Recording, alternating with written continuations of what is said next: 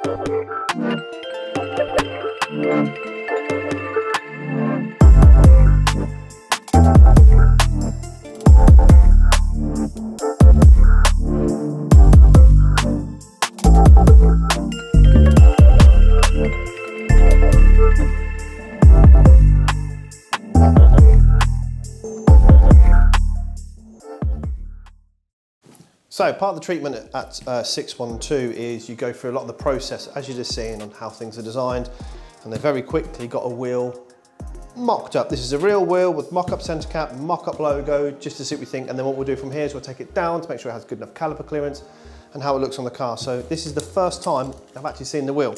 So wish me luck and hopefully I won't scratch it.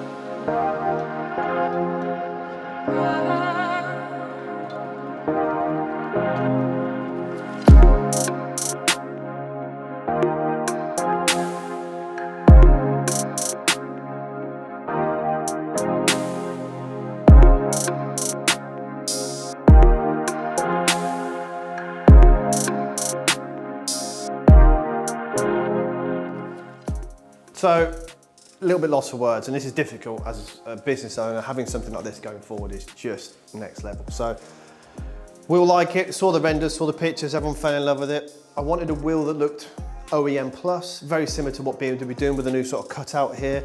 I like the satin black finish. We worked on a center cap, just for carrying through the Motec M logo. And of course, underneath you have the Motec Wheel 1. If you turn it around the other way, it looks very similar to BMW. Anyway, blown away by it, can't wait for the next stages now. So what we're gonna now do is go down, test fit it on the car, make sure it passes the caliper, put a tyre onto it, drop it down, see what you think. So far, yet again, a little bit speechless.